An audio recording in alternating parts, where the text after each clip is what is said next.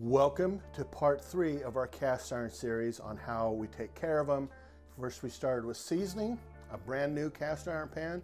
Then we went to how to clean stubborn messes on a cast iron pan and oils. The third one is restoration. Look at this thing. I'd be willing to bet this thing has sat out for at least 2 years. This is my pan. I used to do fajitas on it a long time ago. And I happened to just be doing some work on the side yard, and I ran across this about 4 or 5 months ago and went, what the hell? Wondered what happened to it, but I mean, it's got rust spots in it. It's just nasty. It definitely needs restoration. I'm going to show you how to restore it. Let's start. I'm going to start this with some warm soapy water. I'm just going to throw it down, give it a good clean.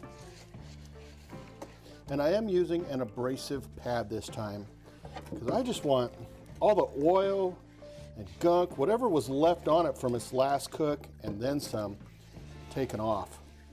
And at this point, I don't care if it's an abrasive pad because we're going to take care of that. I'm just going to get everything off of this. And from what I'm seeing, everything that stands out, right? I can't get the rust off of this necessarily. I don't know if you can see that or not, but I mean, seriously, there's rust there, dull spots, everything. It's just right there. The back, front, rinse it off. Now we get to have some fun. To start this out, I'm using 1 gallon of apple cider vinegar. Just pouring it into this pan here, and this is just a turkey basting pan, nothing special. And then we're going to use 1 gallon of water. All right, 1 gallon of water.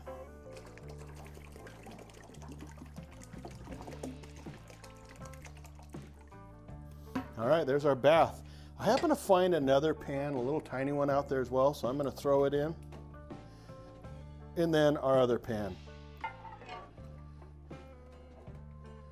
We're going to let these pans soak for about an hour in our concoction, and then we're going to check them out. We'll see you in 1 hour.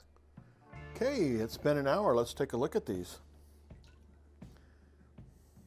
A little hard to see from here, but you can see these rust spots. And it's starting to come off. So let's clean it up in the water and see where we stand.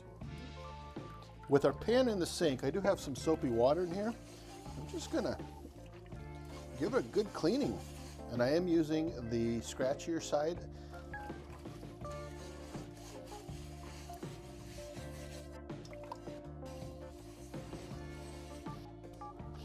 All right, let's rinse the pan off, take a look at it. Not looking bad. Let's dry it off. Drying it off, it does look better, but you know, I'm still not ready to season this. I think we need to take it to the grinder.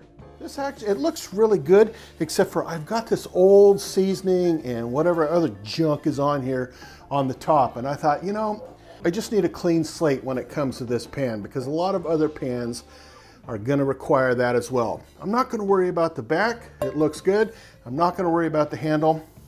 But to take the rest of this stuff off, I'm just gonna use a drill and a wire brush. It's real simple.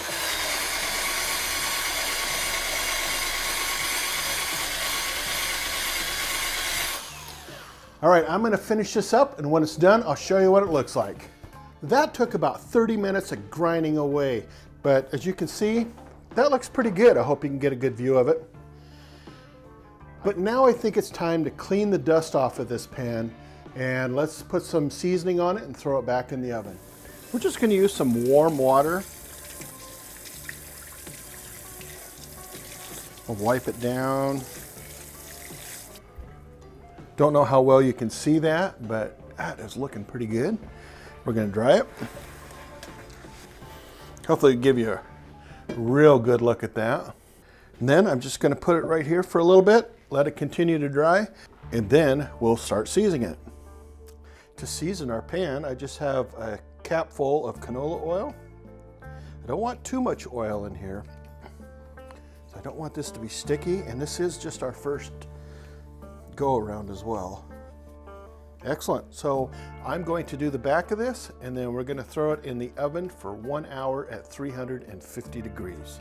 Well, that is an hour's worth of seasoning, and it looks really good. I do have a couple of things right here that might concern me. We might have had too much oil right here, but we're just going to redo it. Put it in our cap full of canola oil. Take our rag, go all the way around it. Here, let's get that back side. Excellent. We're going to throw it back into the oven at 350 for another hour, and then we'll take another look at it. Our second coat is done, and I just want to take a look at it. And it's a little sticky, nothing crazy, and I would expect that because all that's on here is canola oil. So let's put a little bit more on. I think we can get away with just one more coat.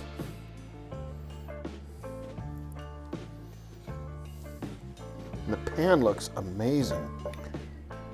All right, let's cook this again at 350 for another hour. Let it cool off and then take a look at it. See you then. This is our third seasoning of this pan, and you look at this thing, it is absolutely gorgeous. Wow, that is an amazing looking pan. It's a little sticky, but I think some of that comes from the fact that the pan is still warm, but I really think this thing is ready to be cooked with. Here's our pan again. I mean, just take a look at this. This thing rocks. It's not sticky anymore either. It's really cooled off, so I think that the stickiness that we saw earlier was just because of the fact that it was warm. I'm so excited to cook with this pan. I'm sure the next time we see it, we're gonna be making fajitas. So take another look at it like this. Here's where we started, and here's where we got now. This rocks. A little bit of elbow grease, 3 times, putting it into the oven for an hour at 350, just to put that season on. The only way this thing's gonna really get any more seasoning is just by cooking. Well, this concludes part 3 of our 3-part series on cast iron pans. I hope you guys take a moment and take a look at the other 2. We are going to be doing an episode here shortly where I'm going to take my Cuisinart 360 griddle. It has a cast iron pan on it, and I'm going to re-season it as well. That should be coming up shortly. I love you guys. Peace, and we will talk to you soon. Take care, guys.